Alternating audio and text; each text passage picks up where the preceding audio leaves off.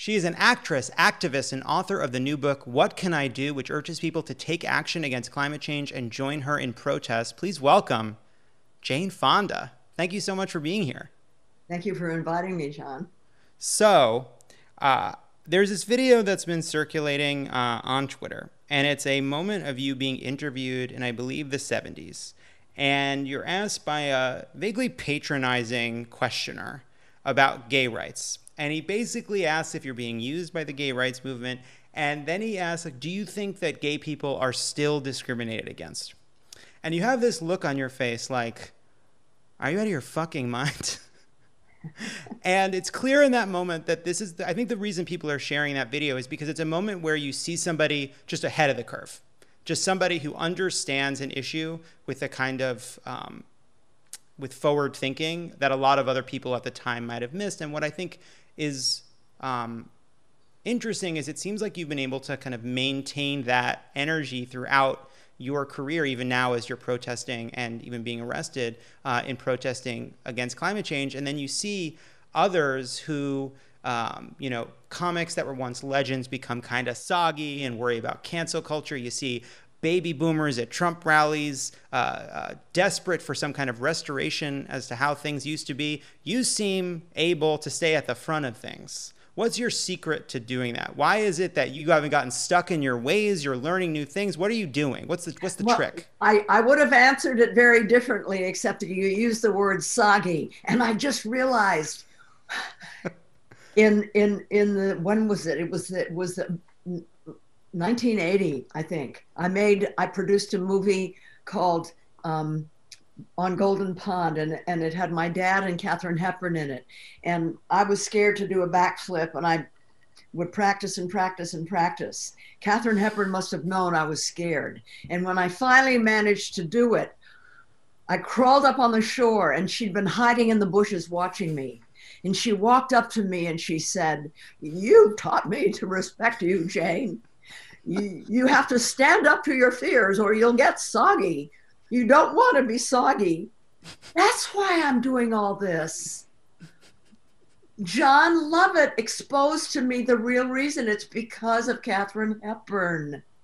I don't want to be soggy because I know she's looking up at me from hell and saying, "Don't get soggy, Jane." I didn't know I was going to get a Katharine Hepburn impression. I didn't know that was coming. It was very, very exciting. It was a very good impression. That was a great impression. Clearly doesn't take a lot to excite you, John. Let me ask you this. Did you know Ted Turner was obsessed with Gone with the Wind before you married him? And if so, do you feel any way ashamed of? Yeah, why did I marry him? Yes, I did. And I thought that it was kind of strange and charming. I mean, truly, he was obsessed. Mm-hmm. He purchased 2 million acres of land because in Gone with the Wind, Scarlett's father says to her, "Scarlett, it's the land. It's the only thing that matters because it's the only thing that lasts." So that's why he bought all this land. And that famous portrait of Vivian Leigh as Scarlett that hung in the living room, and Clark Gable eventually threw a glass at it. There must have been two of them because one got shattered. Mm-hmm. Ted owns the other one. It's hanging in the living room of one of his homes. And I will say he looks kind of like Rhett Butler. I mean, maybe if you squint and have a bit of a fantasy, you know what I mean? I do both. I squint and I have fantasy. So. I mean, I gotta say, I don't know. I barely give permission to gay men to be obsessed with Scarlett O'Hara because of the fashion. But if he loves Gone with the Wind and it's not about the fashion, that makes me very concerned. It's about land. It's about land. It's about land. You have these famous marriages, these big, larger-than-life personas. I'm currently engaged to Ronan Farrow. He's a pretty big persona. Any tips for what we should do after we get divorced? I have a crush on him. You do? You have a crush on Ronan? Oh my God, he is the most adorable human being. Yeah, he's also a very good writer. He is a great writer. And a brave writer. I Yeah, he's remember watching him interview Chelsea Handler at the 92nd Street Y. I was with a mhm. friend, and I kept saying to her, "Who does he look like?" No, but who does he look like? I'm not going to say it out loud on the show, should I? I shouldn't say. Mia Farrow. He looks like Mia Farrow. Okay. Okay. Say hello for me.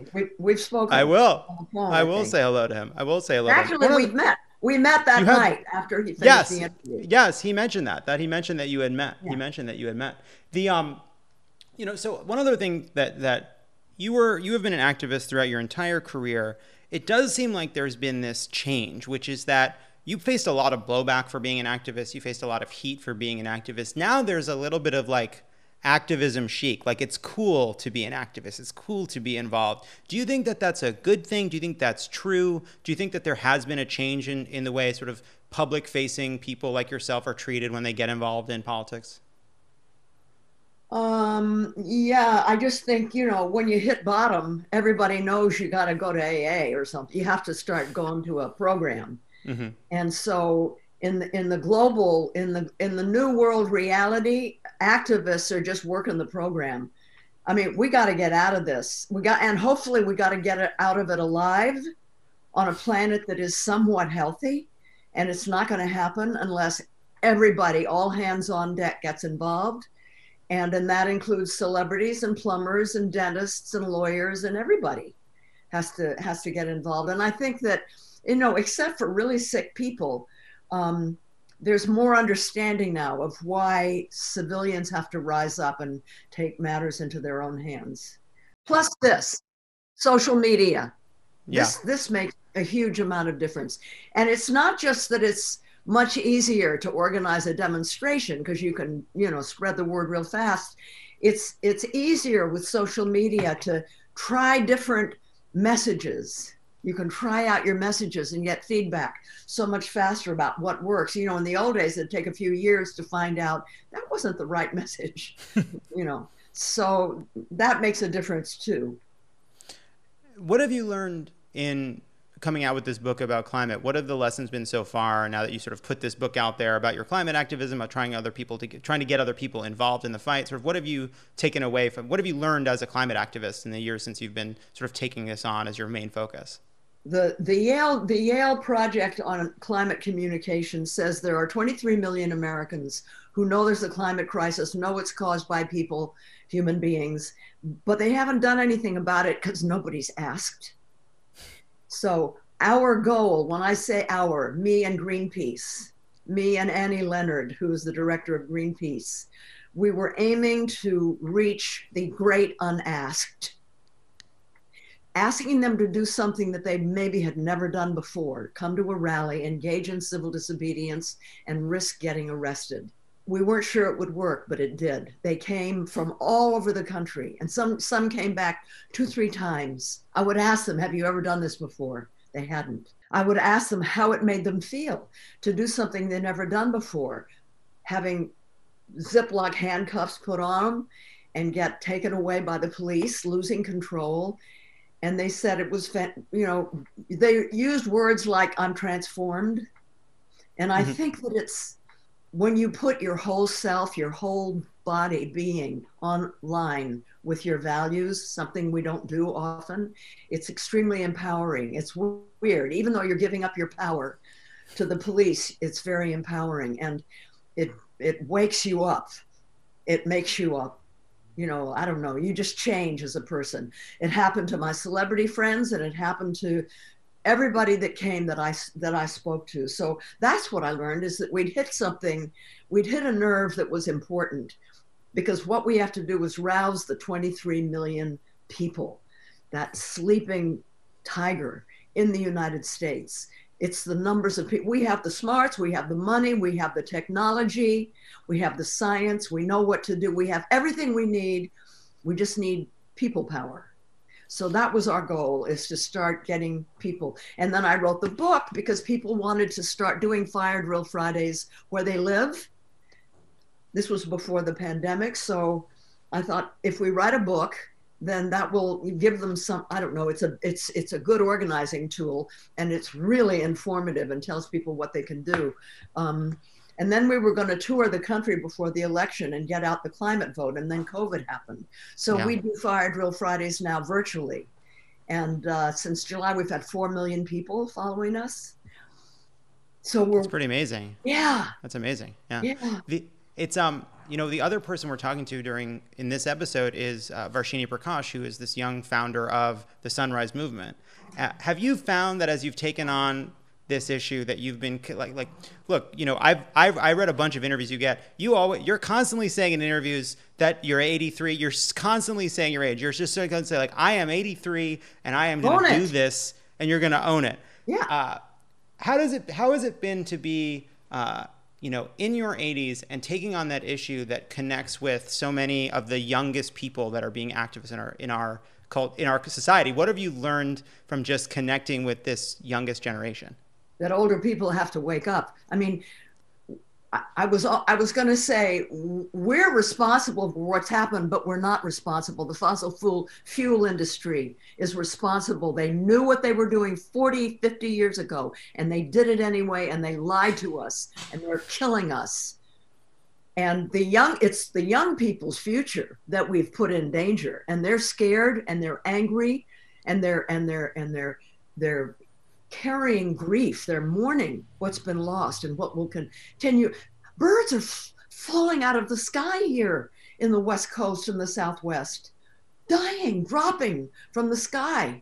Birds. I mean, our sky is orange. It's Florida's underwater. I mean, it's, you know, young people understand what's at risk. They're giving up careers to fight the climate crisis, and they're saying, we can't vote. Where are you guys? Come on. And so, yeah, I've been deliberate about saying how old I am. First of all, because it's no secret. Everybody else, I might as well say it before you do. But also because I want people to say, well, geez, if her at 82 years, if she can do it, I can do it. Right? Yeah. Yeah.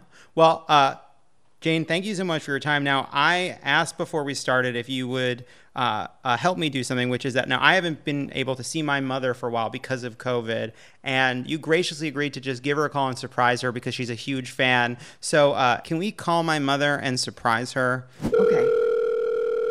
What's her name? Her name is Fran. Fran. Are you close to her? Yeah. Good. My mom and I are close, yeah. Oh, good. I guess we didn't get we didn't get my mom. Huh? Well, Here, rub it in, man. Let her know what she missed. I'm calling her right now. I'm calling her on my phone. Okay. She's not answering. We missed it. We tried. Jane Fonda, thank you so. Hi. I tried to call. I did my best. So did Jon. We'll do it one day, but I'm sorry we missed it today. I wanted to thank you for giving birth to such a wonderful son. You must be so proud of him. And how are you doing? Okay. Are you wearing your mask? Good. All right. I'll talk to you soon again. That was incredible. We got a Katharine Hepburn impression, full-on one-sided conversation with my mother, Jane Fonda.